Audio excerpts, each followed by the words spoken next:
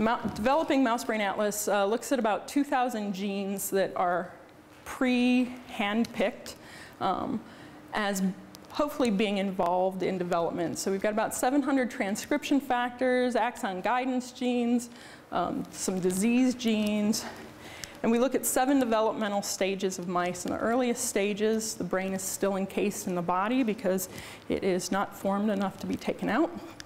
When we get up to E18.5, we can then remove the brain. So these first 3 stages are still in the body. And it goes from embryonic day 11.5 all the way through to the P56, which is our adult reference atlas mouse. This reference atlas was annotated and drawn by Luis Puelles, who's one of the foremost people in the world right now as far as looking at development of the mammalian nervous system. And he's very much a proponent of that prosomeric model that we talked about. So this atlas is done in that way. You can bring up atlas plates comparing different ages of the prenatal mouse, so you can look at structures and how they evolve and how they develop. You can bring up ISH images and compare between different ages. You can back those to the reference atlases, much the same way that you can the mouse brain atlas. All of these, I think I have this next, oops, we'll see. All of them are available in Brain Explorer as well, which means you have 3-dimensional control over what you're looking at. You can actually spin and zoom in to various areas across the different age groups. You can look specifically at a given age or at just a couple ages if you want. So it's fully active. In addition, in this atlas, a variety of structures have been annotated informatically based on that reference atlas. And so you get a table for each gene across a variety of areas and across age to see what the expression pattern is. So that you can see that this expression is limited to a portion of the brain, but that it's also more highly expressed early in development as compared to adulthood. There are searches, differential searches, that allow you to go in and select age groups versus each other age groups, or areas, or a combination of those. In addition, one of Luis's colleagues has done manual annotation in the case of those earliest prenatal time points of the entire body. So he's gone into every structure and said whether or not expression exists in it, be it the body or the brain. And so there is some additional information outside of what neuroscience would generally use for that. Okay. The non-human primate atlas is currently an atlas that is looking at postnatal development of the macaque. It has both an ISH component, where there were 44 key genes selected per structure to look at. And then there is a more finely tuned microarray data set. Looks at about 300 samples per case, I think.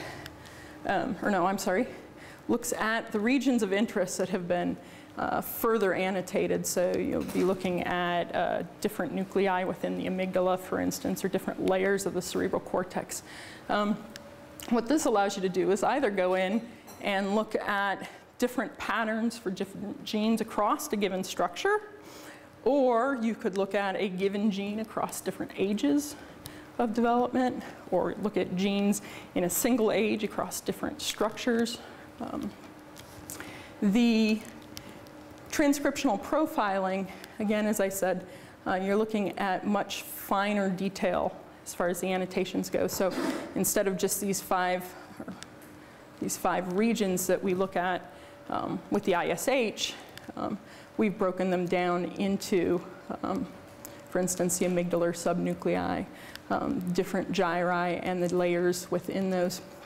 And what you see, for instance, this is looking at the hippocampus, is that you get specific gene expression patterns for one component versus the other. Up here is the dentate gyrus. It's got a very distinct expression pattern. The pyramidal cells have a distinct expression pattern. When you look at the GABAergic neurons, they have a different expression pattern. The subiculum itself, again, a different expression pattern. So you can start parsing out fine level information. How is gene expression quantified?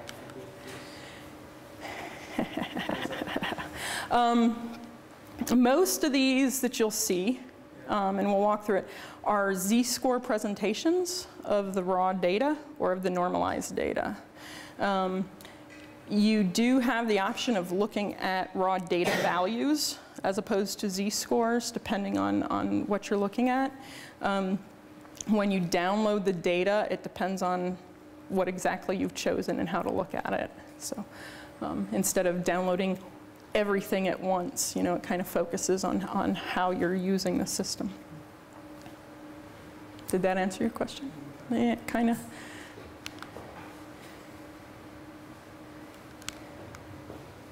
There we go. Within the developmental atlas, like the other ones, you have the ability to search based on age. And so, for instance, you can go in and say, show me genes that are highly expressed at birth that are expressed much lower in adulthood. And you'll return a set of genes, and it'll tell you what the fold change is and what the p-value of that fold change is across all the different samples. Okay. The BrainSpan Atlas of the Developing Human Brain is the work of multiple groups. So we have at USC group and Yale a group that does transcriptional profiling. We've got Harvard that's working on some MRI stuff. And we contribute ISH imagery, LCM microarray data points, an anatomy reference framework, and the data visualization. So this is a annotated prenatal human atlas. Right now, available online is 21 weeks post-conception.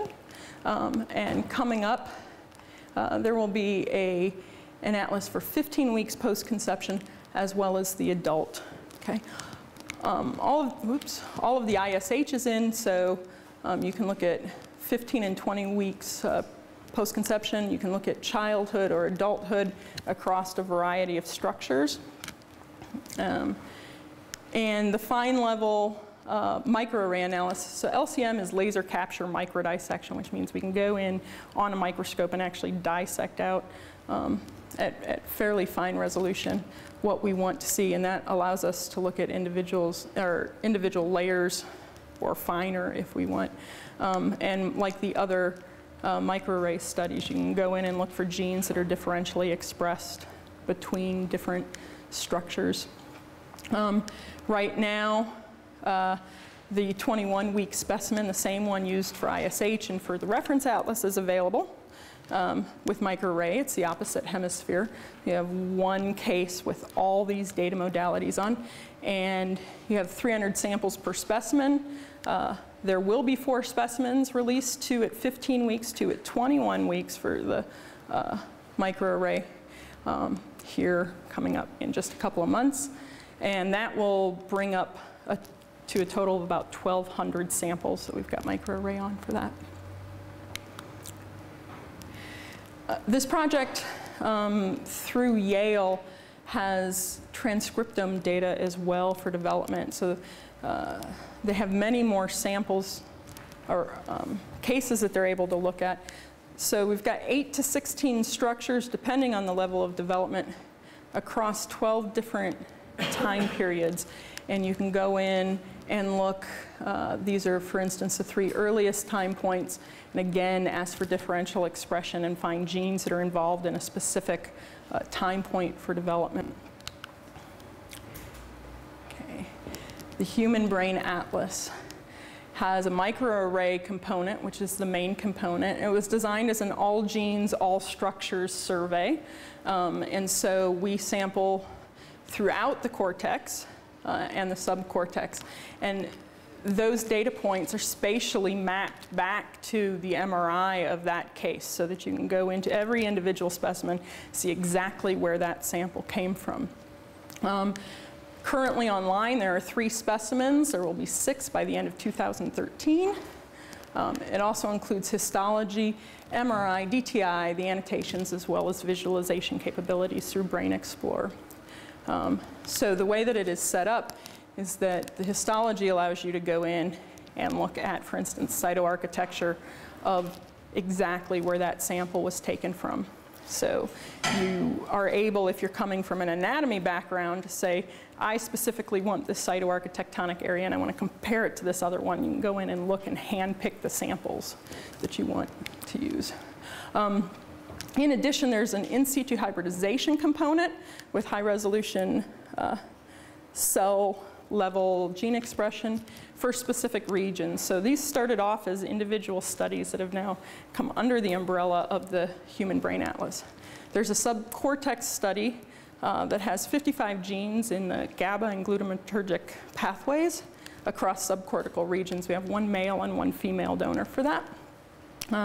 There's a 1,000 gene survey that looks specifically at visual and temporal cortex in multiple control brains. The goal is for an N of 3 for each of the genes. I think we have N of 2 to 7, depending on the gene and the area. Schizophrenia study that looks specifically at the dorsolateral prefrontal cortex of over 50 control and schizophrenia cases. It's about 20 schizophrenia cases, 30 control cases, and 60 genes. Those genes were picked to either show specific cell markers for either specific layers or cell types, or about half of them are included as schizophrenia-associated genes. So these are genes that were identified from GWAS studies or other studies as being implicated in schizophrenia or being linked in pathways directly to other genes that are with schizophrenia. So you can go in and compare controls to schizophrenia in the same area for specific genes. The autism study works in a similar way. 25 genes from the frontal and temporal and occipital cortex, 11 controls and 11 autism cases. Now, upcoming is the second half of the huge Human Brain Atlas. It's a neurotransmitter study across the different neurotransmitter systems. 88 genes throughout the subcortex of the cerebrum. So all areas of the subcortex, and 176 genes, so these 88 plus another 88 in the cortex. I want to say there's about 8 different regions of cortex that we'll be looking at, and this is across 4 specimens. 3 of these specimens have data for the microarray as well. So it's an attempt to balance and be able to look both at the ISH expression picture combined with the microarray data that we get for the same cases. Okay. I have a question about the in situ, because that's measuring mRNA. Mm-hmm. How does that relate to proteins? Oh, that's a good question. It doesn't always relate to proteins. And we have not necessarily looked to see what that ratio is, right? In some cases, it will be reflective of what the proteins are going to be, but we have seen cases where it doesn't. So for instance, in the schizophrenia study, one of the genes that showed the most robust changes was CalB2, which is the gene for calretinin. In protein studies, calretinin is used as a control in schizophrenia studies because it doesn't show change, right? So we've got this discrepancy. There are other RNA studies, though, that show that the gene changes at the RNA level as well. So presumably the genes of interest kind of keep evolving, right? And new ones get added. So if you have like an N of 3 at this point for these 1,000 genes, what's the thinking? Like, will there be every couple of years a new set of N's with new?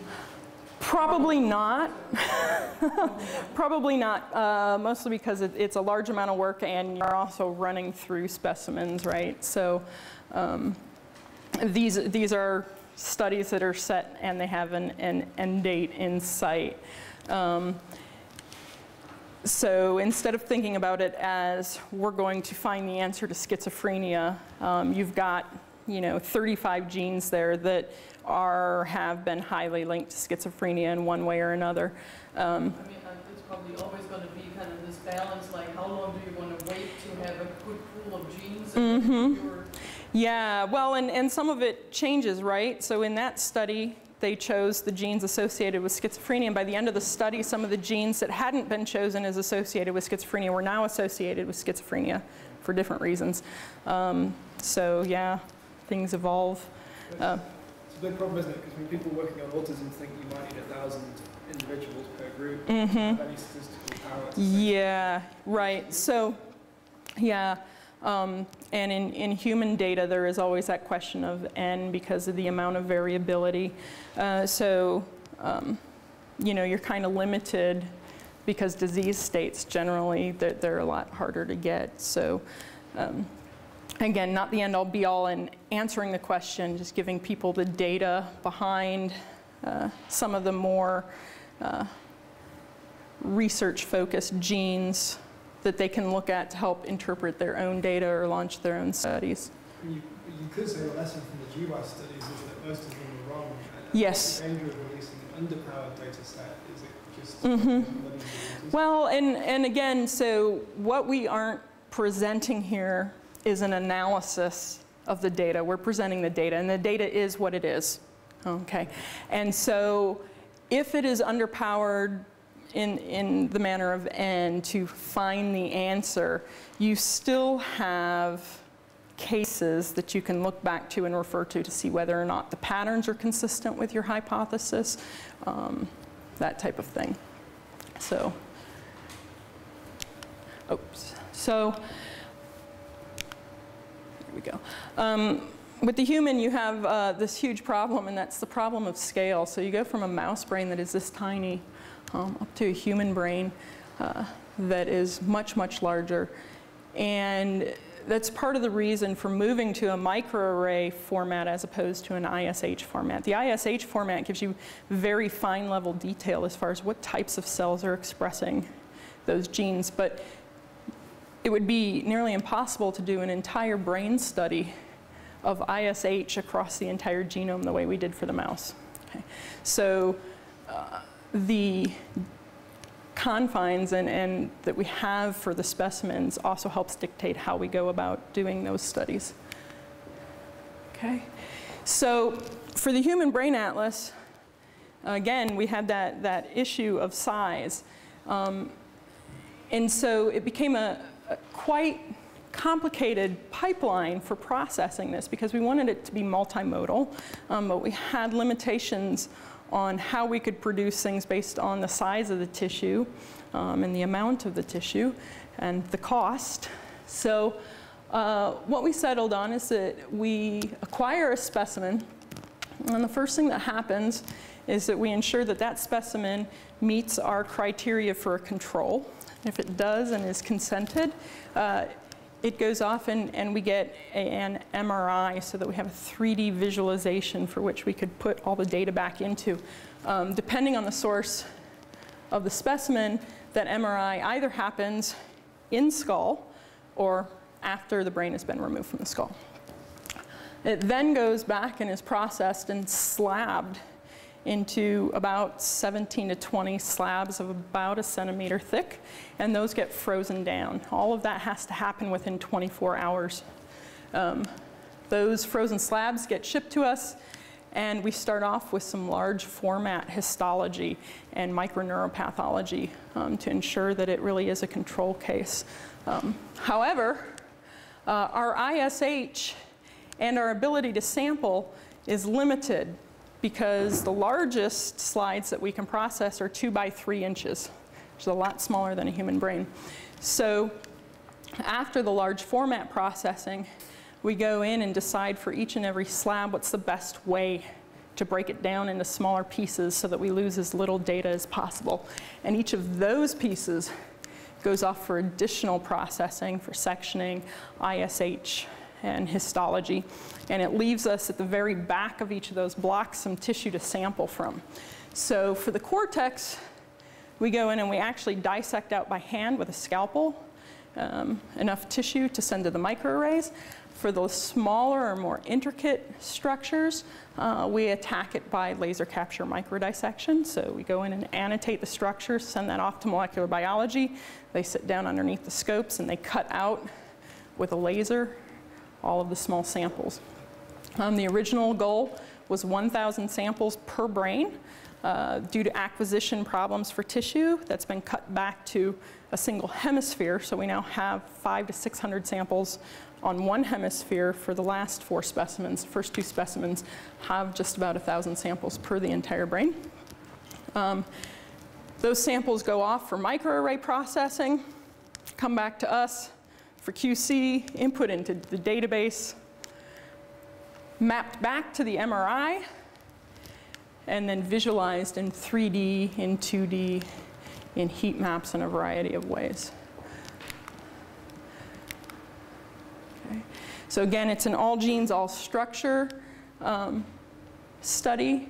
So what you will see, much like the other microarrays, and I promise to talk more, bore you more with the human data than the other ones, but these, for instance, are the structures color-coded by the ontology, the different specimens up here, the genes that you've searched for. Here it's a search for those genes that are preferentially expressed in the cortex. And you can see structures that these genes are highly expressed in versus those that are low expressors. Okay?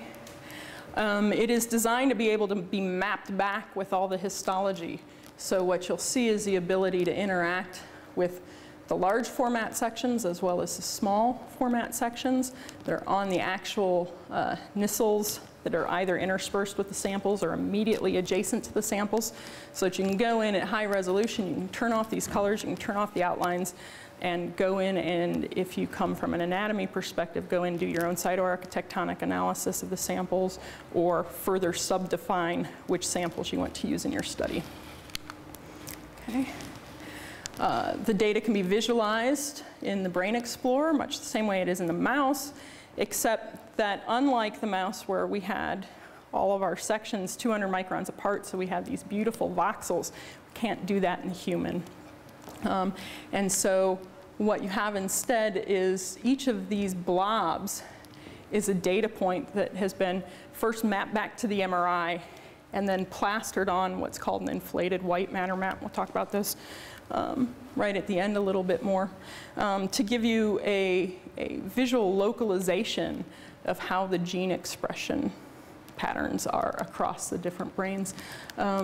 Like the other Brain Explorers, you can superimpose the actual structural information back onto the 3-dimensional MRI.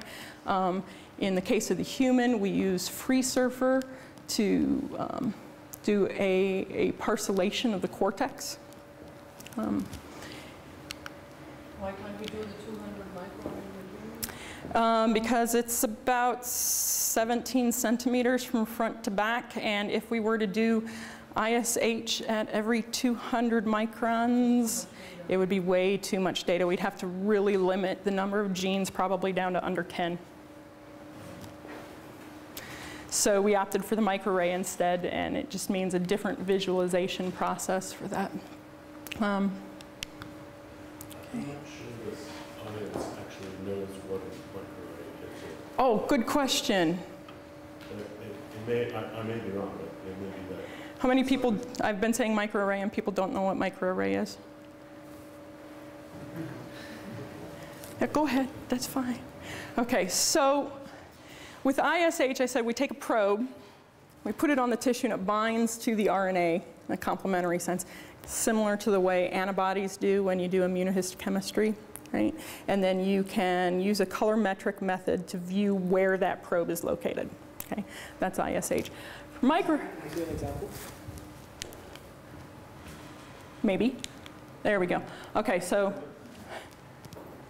and I actually took out all the slides that describe the ISH procedure. And so you get visualization of the actual tissue. For microarray, you start off with a very small amount of tissue, and the RNA, the tissue's lyse, the RNA is extracted and purified. and it's put onto slides where all those probes, instead of going on the tissue, are sitting on the slide. And so you're taking your sample and putting it on the slide, and it's binding to those probes, which are then linked to fluorescence. And then you excite the slide, and these little tiny dots, if we go back, it'll let me go back. Whoops. Oh no, you're going to be stuck on that one. Yeah, this is it's sort of a caricature of what it looks like. That's not quite, things are packed in more tightly. But you know, each dot is different probes or set of probes, and so you can get an amount of fluorescence that reflects the amount of RNA in that sample for that probe. So basically, to make it even simpler, you basically grind up a chunk of brain and you lose all spatial information, but you get a lot of yes, gene resolution. Exactly.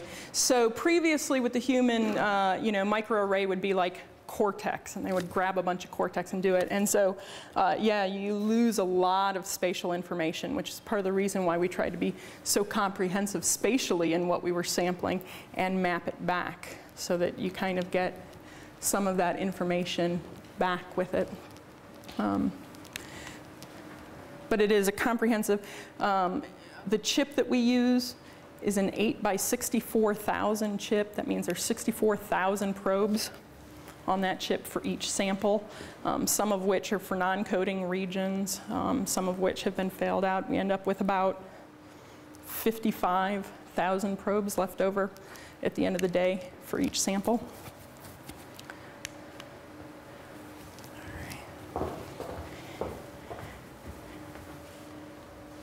So you mentioned that you had at least one case where there's both in situ and microarray. Mm-hmm. Has there been any analysis of the relative sensitivity? The data for that first case with the more comprehensive ISH is just starting to come into our hands. So we're just starting to look at that. With the mouse, they've done mouse microarray versus ISH. And consistent with other studies in the field shows about a 50% correspondence, which isn't great. Part of that has to do with whether or not the probe for ISH is overlapping or in the same area as the probe for the microarray, and a lot of times it's not, so you're going to get exon differences and that type of thing. For our ISH component of the Human Brain Atlas, most of those probes for the microarray were based off of probes that we already had for ISH. So we should be able to get a better idea when the probes line up of how much correspondence there is. Hopefully it'll go higher than 50%. So. Is there any plan to use things like deep sequencing or nanoscale?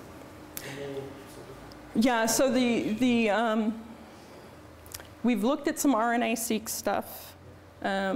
It's not clear whether we're going to go in that direction simply because the field is moving so fast. By the time that we get the data out, it's probably going to be somewhat obsolete. The BrainSpan developing human atlas does have transcriptome and exon data, so it is going into RNA-seq as well. So it's a little bit deeper dive and much more complicated for analysis. So, okay. It really doesn't want to let me go past this slide. Okay, so with the mouse ISH studies, you have the ability to bring up that reference atlas so that you can always see where you are. There's a lot of reasons why that doesn't work with the human. One is that, as we said, all the human brains are distinct in their individual variations, and so you can't necessarily map it back to a single reference atlas. What you can do is map it to essentially the nearest Nissl image that has been annotated. And for these, what we have opted for expediency's sake, is what we call hot spotting. And that is that on the structures, there's there's a spot that you can hover over with your mouse that will identify what that structure is. And it is set so that you can sync these two images up. It doesn't quite work the same way as the mouse atlas, because with the mouse, those sections are pretty static as far as it's a small section, it gets cut, goes on the slide the same way. But with the human, there's much larger sections, and so there's a lot of pulling and twisting and stretching of stuff. And so the ability to sync is there, but it's a little bit more involved and a little bit more manual. But it does allow you to go in and look at the ISH and say, oh, here's the nucleus accumbens, or the claustrum, based on what you're hovering over. So it works a little bit different way, but you do have the high resolution viewer. Okay. And as we said, the neurotransmitter study, that other half of the HBA brains, and there are 3 of those specimens will have both microarray and ISH. Okay. So there's a lot of data. And when I say a lot of data, like we said, those are 64K chips for the microarray. So for the human atlas, you'll eventually be looking at about 4,000 samples. So 192 million data points just for the microarray. Going to end up having almost 100,000 ISH images that you can pull down and use for analysis. Across just these atlases, and not counting the transcriptome data and the exon data from BrainSpan, we'll be looking at almost 250 million microarray data points that you can use for analysis. Okay? So what can you do with these? It's a lot of data. And besides break your computer, there are a couple of things. And I only jest partially about that because in the early days I did try pulling down all the data for the first specimen. It just completely crashed my computer. All right, so usually you approach this from one of 2 different ways. Either you know, go ahead and click the gene. This slide was provided to me, so there's a little bit more animation than I usually have. And what you want to know is where is it expressed in the brain, or what genes correlate with this expression level. Or you know your structure of interest or your disease state, the area that you want to look at, and what you want to know is what genes are preferentially expressed in that area or are not expressed in that area at all. So here's a couple of use case scenarios for what we've done inside the Institute for some of the analyses. This is a paper by Morris et al. That was in PNAS, and it is looking specifically at ISH data from the mouse brain.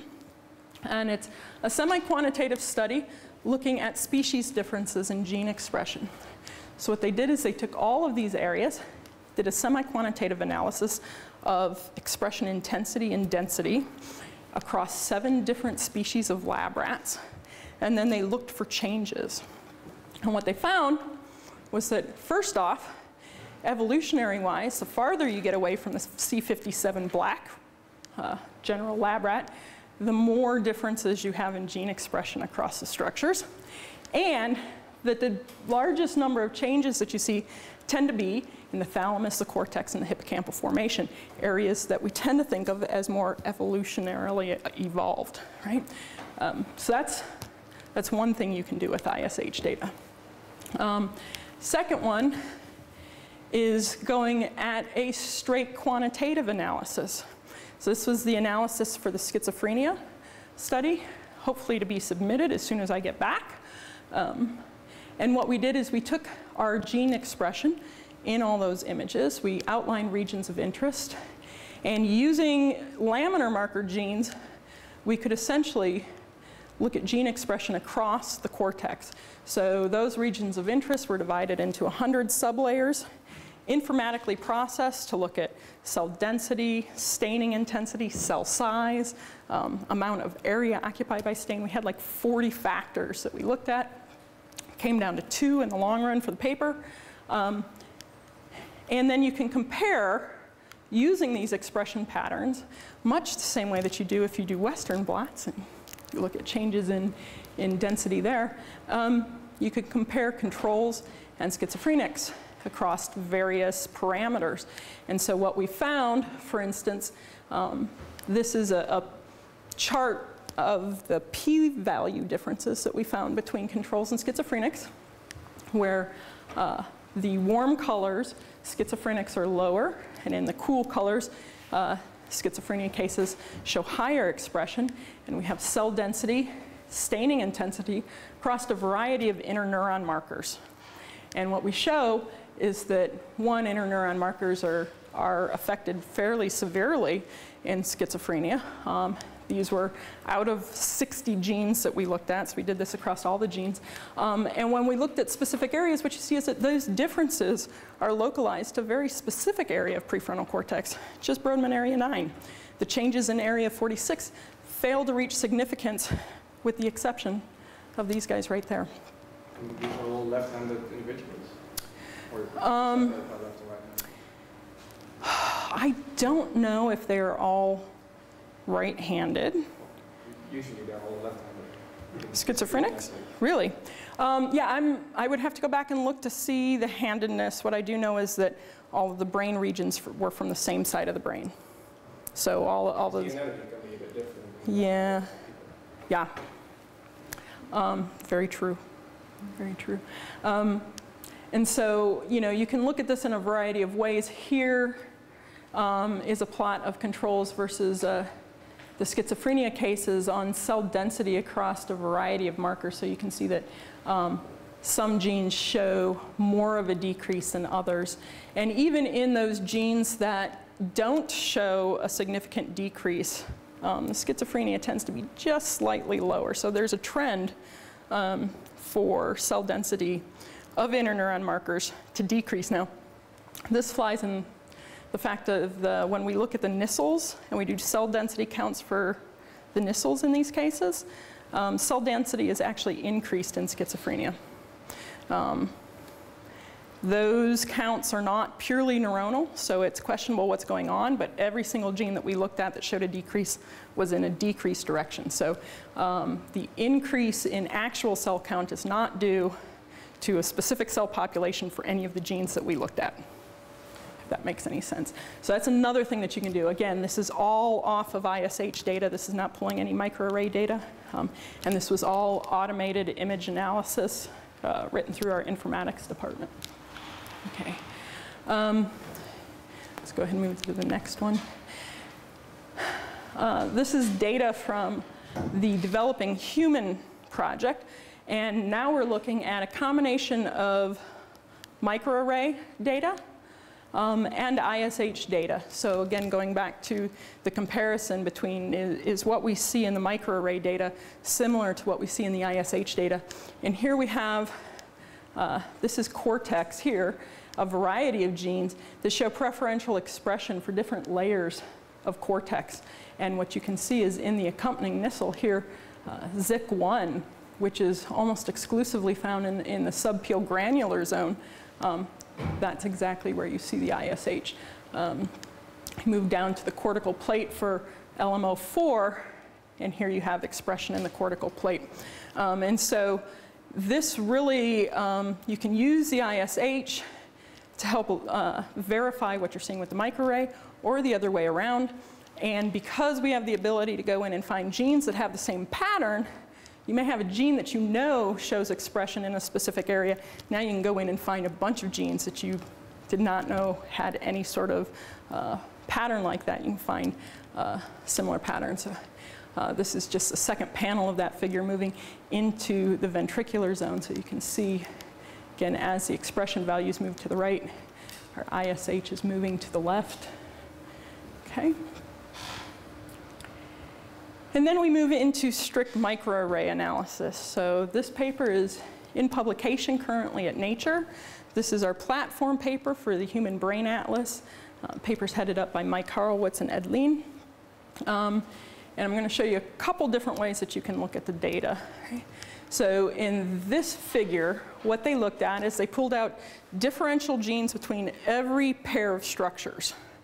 So they took superior frontal gyrus compared to middle frontal gyrus, superior frontal gyrus compared to inferior, across to all 176 moderate level structures that we had. And they counted the number of genes that showed differential expression. That was in the first brain. Oh, hold up for a second. Go ahead and go back. By the time that they got done with this, we had a second case in. So then they did the same analysis in the second case, and they took all the genes that were overlapping and they counted them up. And what you see here is a diagram where the smaller the number of differential changes are in your cool colors, so less than 20, and high level of differential gene expression in your very warm colors. So what you're doing is comparing how similar different structures are, right? And what we see is that cerebral cortex, for the most part, is very similar, with the exception of some very specific regions like primary visual cortex, primary motor cortex, the temporal pole. These tend to stand out, but for the most part, cortex does look very similar. Down in the other corner, cerebellar cortex tends to look very, very similar. And what we see down here is an actual graph kind of depicting things at a higher level. Most of the differential gene expression that we find is within the brainstem, and this makes perfect sense because we have a lot of nuclei doing very different things in the brainstem. And so our top winners are myelencephalon, the pons, the midbrain. And then here comes hippocampus with a lot of differential gene expression within the different segments. So that's one thing to look at. Go ahead to the next. When you find these differential genes, you can pull them out to look at the gene expression patterns and find out what other structures hold together with the same patterns or with the same genes. And because the genes cluster out as well, you can go in and see what classes those genes belong to. So you can find that in a hippocampus, for instance, you have preferential expression of a gene that may be involved with exocytosis, and that a lot of the genes that show that expression are involved with exocytosis, for instance. And so you can see that in the hippocampus, you can see that in the midbrain, the pons, the brainstem, and again, you can back it to the ISH. And this here is a look at a gene that shows differential expression, not just within the hippocampus, but between species. So here in the mouse, expression is in CA1, CA2, and the dentate gyrus. In the macaque, you have a similar pattern, although your CA1 is a little bit more diffuse. In the human, we retain expression in the dentate gyrus. CA1 is almost non-existent for expression all of a sudden. So you can start looking at species differences as well with this. Go to the next one. We also were doing WCGNA analysis, weighted gene co-expression analysis, and this describes correlation patterns among genes. So you kind of have to take a 90-degree turn in how you think about it. And what this does is it assesses the pattern of expression for a given gene across all of the samples in the brain, and then it looks at the next gene and it sees whether or not it has a correlative pattern or a different pattern, and it starts correlating all of those genes based on the expression pattern across the entire brain, across all of the samples. And the output are what are called these modules, okay? And each of these modules, then you can look at the genes involved in them, see what sort of pattern it has. You get what's called an eigengene. Can look to see where that gene is expressed. Nope, keep it there for a second because this one gets complicated. So for instance, our first module, which also happens to be the primary component when we do multidimensional analysis, is this primary sensory motor cortex that pops out. So you have genes that are primarily expressed in primary sensory motor areas in the cortex. And you can get a list of all the genes that fall within that module, many of which have not been annotated yet.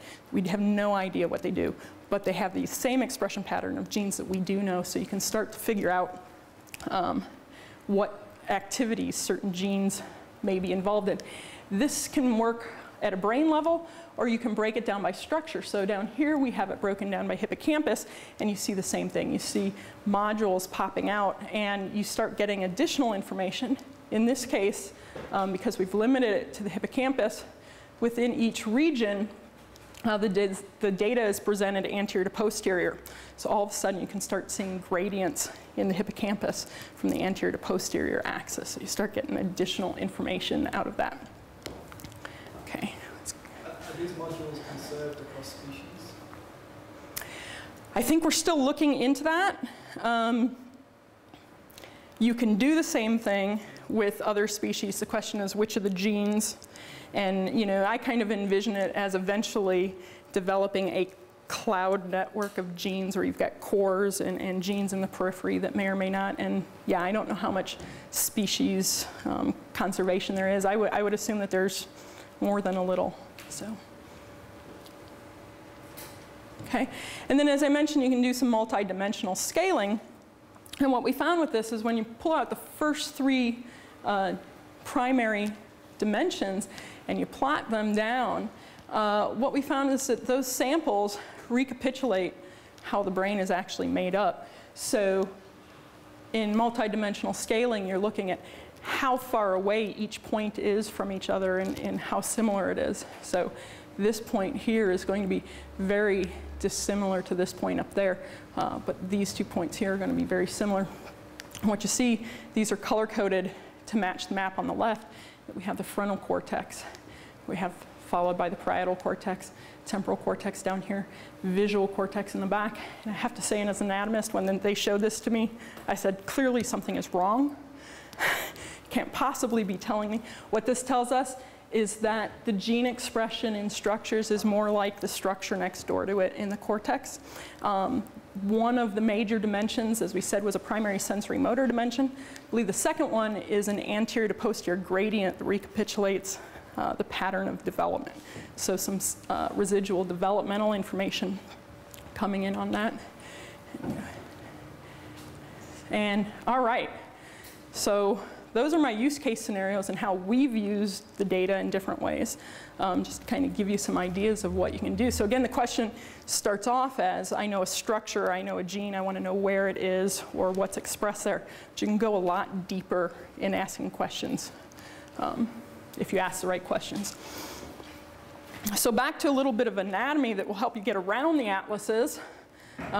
If you are not coming from a biology background, just real quick, you have three main planes of dissection. You have a coronal plane, a horizontal, and a sagittal plane. You'll see these on the MRIs.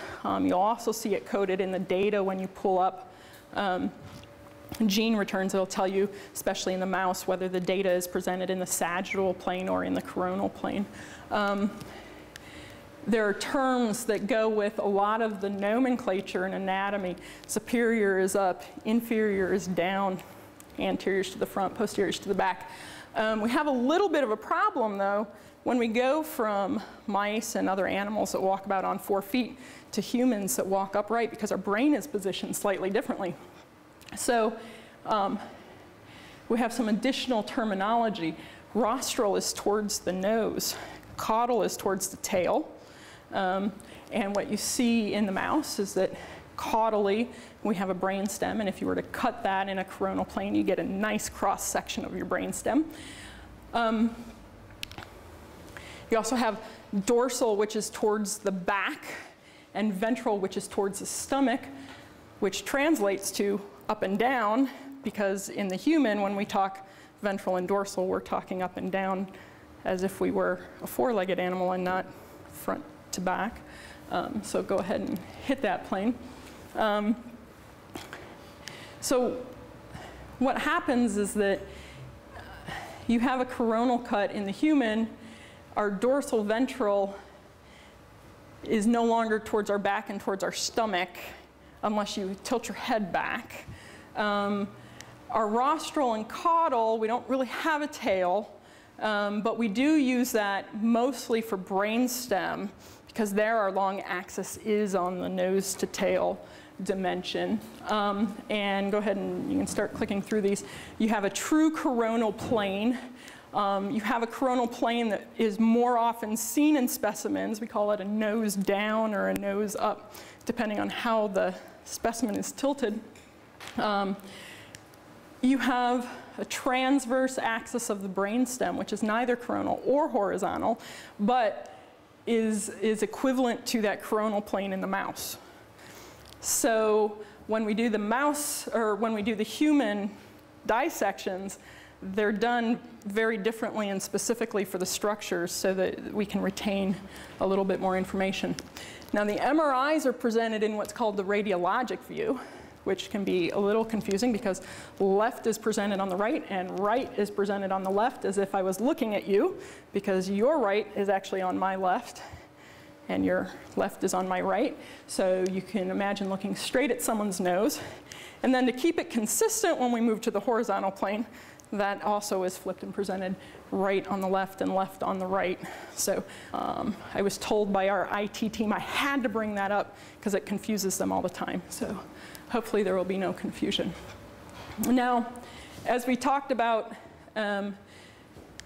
we've got these convolutions in the brain that makes it really hard to see where data points are, especially when the points are taken within the sulci. And so what you'll see are a lot of maps like these, which are where we strip away the cortex, apply the data points to the underlying white matter, and then almost like inflate it like a balloon a little bit so that it's flat, so that all those spaces come out. Mostly what you'll see are these maps where each data point has been plotted back to the actual position. But because each brain has a different pattern of sulci and gyri, going from one brain to the next, go ahead and go back there for a second. These data points are going to move around based on where that slab was cut in the human brain and how the gyral structure is in that brain. So when you're comparing two brains, sometimes this is not the best view. So what we've been working on, and what will hopefully come out very soon, is this generic diagram of an inflated white matter map. And now instead of looking at individual samples, all those samples are rolled up to a given structure, and we can place it in this generic map so that when you're looking from brain 1 to brain 2 to brain 3, it corresponds, and you can look in the exact same spot on every map. Okay? So those make sense because that's going to be really important when we get to Brain Explorer. Yeah. Happily, our IT team has made it so that in almost all cases, when you click on a sample or hover over it, there's a little indication of what structure you're actually in. It's not as straightforward as we had originally hoped, and this is kind of an intermediate improvement. Initially, we just had spots that had no anatomic information available whatsoever. So hopefully we're getting better and better at the way that things are diagrammed. Okay. All right. And then just a final bit of information on naming conventions in the atlases, primarily in the human atlases. And that's because, for one thing, you want to keep all of your specimens separate. There's enough individual variation that, unlike the mouse, if you use 200 mice to do a project, you don't need to keep track of which mouse is which so much, but you do when you look at samples in the human. Okay? So those samples are coded in a way to give you that information. And I think they've changed the output a lot when you download it to make that more understandable as opposed to the full name of a sample that we generally look at. But when we sample, we take multiple samples from a given gyrus. And so to further segregate it, you'll often see this -I, -S type of thing, or a -M, -L. And those refer to what bank of the gyrus it was sampled from. Now, normally, in a lot of cases, an I and an S is irrelevant. It's in the same area. But there are areas in the brain where it becomes very important. And so depending on the level of resolution that you're looking at and the exact structures that you're trying to examine, you may want to pay attention to that. Okay? The BrainSpan Atlas has a really unique acronym system. So we tried with the Human Brain Atlas to at least keep to acronyms that were common enough that if you work in anatomy and you see an acronym, you can pretty well guess what it is. We don't have cortical structures in the developing atlas. And more important, we have layers that are developing and they develop in a pattern from front to back in the different areas. And so the samples are coded to tell you which layer you're in, which region you're in, and more specifically the subregion that you're in. So these always throw me off because I wasn't involved in the naming, and I always have to go back and look. The developing mouse brain atlas ontology is completely different from all of that, right? In that it's embedded, and there's a time component embedded into it in that prosomere and mesomere thing, the way that we talked about. And so what happens is that as you go deeper into the ontology, you're going into more development and more segmentation of a region. And so you can back out to level 3 and see what prosomere or mesomere you're working with. But to get to the actual structures and development, you need to move way down, usually to like level 10 or 11, to get an idea of what the structure will eventually be. It doesn't exist quite yet on some of those. All right. And then, no, that's fine. That was, again, coming off of that. There are differences in the ontology. We try to deal with that when you get a data return by saying, hey, you may be interested. We have the same gene in the mouse study. We've got it in human, or we've got it in macaque, and telling you where to go look in an easy click to get to similar information. So, all right. Questions on those atlases? There's a lot of atlases. And people should not be afraid to pull down data. I mean, I had a slide in here. I took it out this morning. Just in the month of July, there was almost 400 gigabytes downloaded just for the Human Brain Atlas. It's like on the order of terabytes a month that are downloaded from all over the world. So if you are looking to download, don't sit there and be like, oh no, can I really take this much information? Yes, by all means, take it. We want you to have it. So just be aware, if you take too much, your computer may not be able to keep up with it. So. I wonder whether you have any kind of testimonials, or can you point to some studies who were particularly successful in using it? Oh, see, I took that slide out too a long time ago. There are multiple publications that have come out that reference the atlas in a lot of different ways. Everything from you know, showing that data as support for their own studies to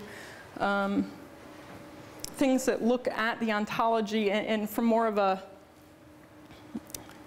larger perspective, look at the ontology and compare back to like PubMed to get an idea of structures that are associated with each other. I believe on the web page there's a link to referenced publications.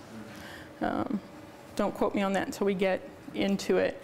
But we have a host of publications that have come specifically from the Institute using data from these studies, from other studies that we've done. But it is starting to be referenced a lot more. So it is getting used. Yeah. Testimonials, of course, everyone says it's great. Can you deduce something from this information, for example, about what is encoded regarding the dendritic structure? For instance, in modeling, we are wondering how detailed do we have to be when we want to model the tree, where to put the branches is pretty important. Yeah, at this point, not much information on dendritic stuff. There are a few genes that the RNA will be located in the dendrite, so you can get a bit of a dendritic pattern. Most of that is going to come with the additional initiatives that we're taking on that will be looking more at cell structure and location of dendrites and number of synapses and stuff like that. So upcoming, but in these atlases, you're not going to get too much of that. Do you have yourself some idea maybe what is actually given by the genetic code and what is random? Boy, just take a dive right in, don't you? Yeah, with the human stuff, that's always a huge question, right? How much of what we see is technical variation versus biologic variation. And some of that you have to come in with a preconceived notion of what you expect, but at the same time try to attack it from a we don't know what to expect and therefore anything is possible. And a lot of times what that means is, you know, we may get an inkling that, you know, there's this technical variation and we just want to get more specimens in there to see how that goes. We do try to, the data that you pull down is normalized to reduce some of that technical variation. So in hopes that most of what you see is biological. Now, how much of that is structural versus specimen is, I think we probably need many more specimens than we're able to do to get to that question. Yeah. Yeah. How much correlates, for example, I mean, the studies that you did using the gene expression with in situ hybridization and DNA microarrays with other approaches like SAGE or real-time qPCR? Yeah, again, the initial look at the mouse brain atlas showed that looking at microarray studies and comparing it to ISH studies, there was about a 50% correspondence or so, I believe. Again, it's somewhat confounded by the fact that those probes weren't necessarily to the same part of the gene. And so you get a host of either exon, differential exon expression types of things. And again, when you get to the protein level, we have not specifically looked at anything, but we do have examples where they're disparate as far as the findings go. So, yeah. What is 50% mean? I think of a lot of different yeah, I think what they did, and this was before I got there, is that they looked at the expression levels and then they went back and looked at the ISH and looked for both density and intensity. So when you look at the ISH, you have the option to turn on a heat map of the expression, which takes into account density and intensity and subtracts out background, right? And so I think they were able to use those calculations to look back, and it may have been like a comparison of two genes, which direction, you know, the fold change was type of thing. And it probably went as basic as, you know, microarray says this should be expressed and our ISH is not showing anything. So that 50%, you're right, could mean a lot of things, and I think you want to just think very globally, and that about 50% of the time the ISH is going to look like you expect from the microarray, or the other way around.